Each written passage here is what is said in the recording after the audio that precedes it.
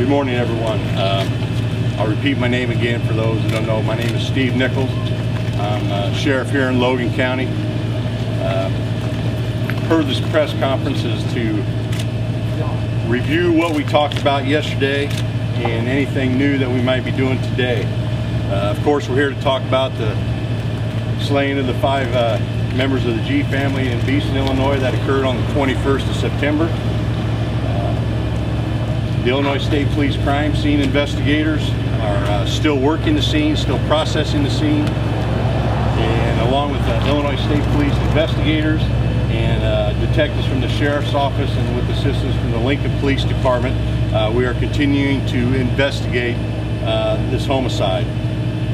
Hopefully I can provide you with some information today and also get some input that maybe where the community can help us out in this investigation. What we are going to ask for is assistance in locating a vehicle that we'd like to find. Around midnight on the 21st, a gray primered Ford Ranger or S10 pickup, a smaller body pickup, was seen in Beason around midnight or before that. The one distinct mark on this vehicle is that it was a gray primered vehicle with chrome exhaust pipes coming out of the bed of the truck. Now most pipes will come out toward the front of the truck behind the cab.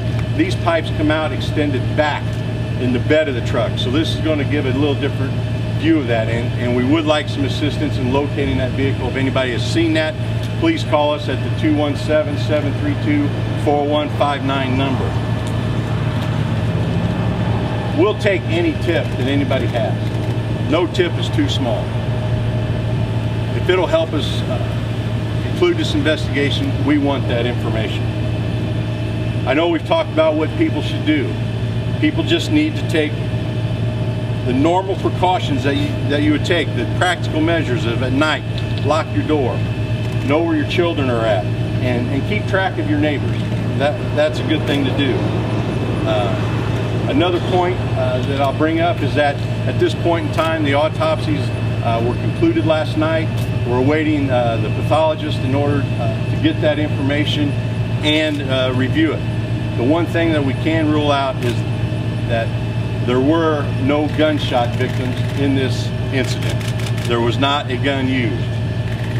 I'll take a few questions at this time, but I want you to remember there may be some questions I will not answer because it could jeopardize the integrity of the investigation. Why did you wait? Please, one at a time. Why did you wait until yesterday morning at 11 to make a public statement if you're concerned about the public safety? And this happened. This was discovered, 18 hours earlier.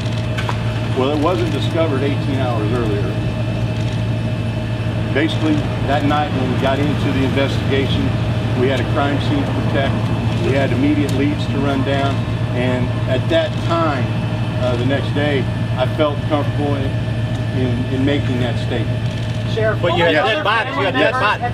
If I may follow up, sir, I'm going to take this question. Sheriff, sir, go ahead. Other family members been put into protective custody? Pardon me? Have other family members been put into protective custody? No, no. The other member, the surviving child that is in the hospital in Peoria, we do have a deputy up there and protecting that, but other family members have been there to visit her. But other than that, nobody else is seeing the child. Sir, to clarify about this vehicle, where was it seen? And are we talking Sunday night, Monday night? Sunday night, Monday morning. It was around midnight, so it would be on Sunday night, the 20th. It was seen in Beason. A person that we interviewed did see the vehicle in Beason, and it was a vehicle that they had not, it was not familiar to them. Sheriff, is there any indication of threats or any problems between family members, anything that might suggest that there was trouble brewing for this family? That's a question I'm not going to answer at this time. We're still investigating. Yes, what time did the murder take place? At this point in time, I don't have that information to give you. Can you tell us anything at all about the 3-year-old that's in the hospital in Peoria? The only thing I can tell you is that the child is stable and being cared for properly. So if this wasn't a shooting, are we talking about stabbing victims? That's a question I can't answer at this time. Has Thank you. But you said the one thing I want to bring up, the next press conference will be tomorrow at 4 o'clock at this same location.